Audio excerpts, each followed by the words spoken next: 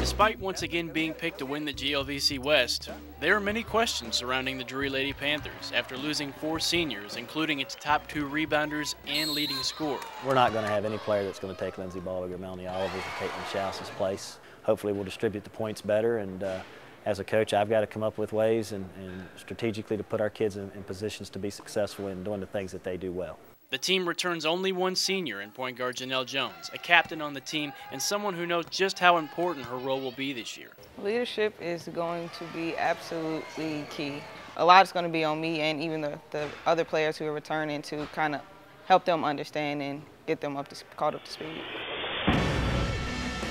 The team recently learned that Katie Pritchard, its best player, is out with a season-ending knee injury, meaning the time for getting caught up to speed is right now. Sharpen it up, sharpen it up. We're looking for an Erica Gruce to mature this year and grow up and assume that role in the post force that we need, and of course the Sarah Jane Plemons and her work ethic to drive the rest of them to do better. Along with Janelle Jones, new faces will carry this team.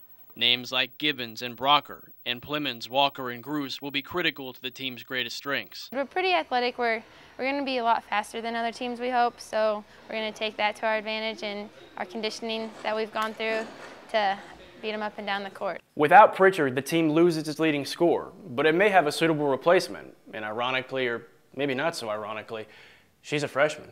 Obviously, Bethany Funderburk's name should stick out. This is a kid, a very talented NICSA program that we're expecting to come in here and make great contributions as a freshman. Okay. Fine and dandy if they let you dribble 9 times. Even with all the untested talent, the team remains positive and its expectations remain the same.